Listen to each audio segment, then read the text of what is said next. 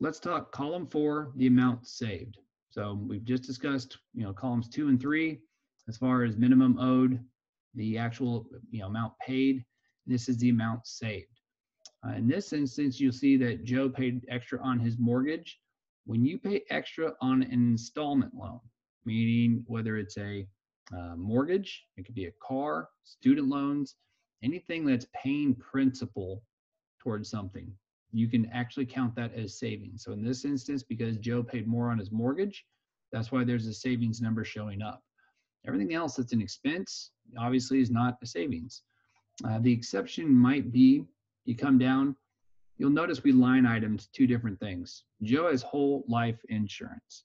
So with whole life insurance, there's a cost of insurance that goes into that each month. So we broke it down into two line items. In this case, Joe owes $84 a month for that piece, but maybe he wrote a check for $384. Well, we're breaking it up to where that's the actual cost of insurance, and that extra 300 goes towards his savings. And that's why you'll see it reflected in the amount paid as well as the amount saved.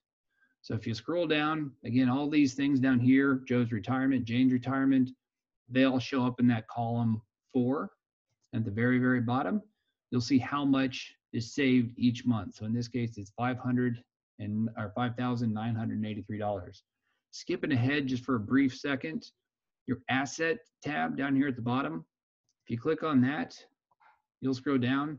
This would be the number. So it's been tweaked here since we last did it. This would be the number we'd pull over from the budget in May, 5983. We will enter that into May at 5983.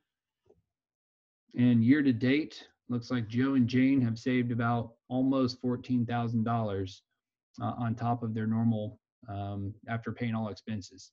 So guys, that is column 4. Again, the big thing here is just to realize what is savings and what is not savings. Again, if you're paying something that actually goes towards your betterment, whether it's paying off an installment loan or money actually in the bank, then it counts as savings. Call us if you have any questions, and we appreciate you.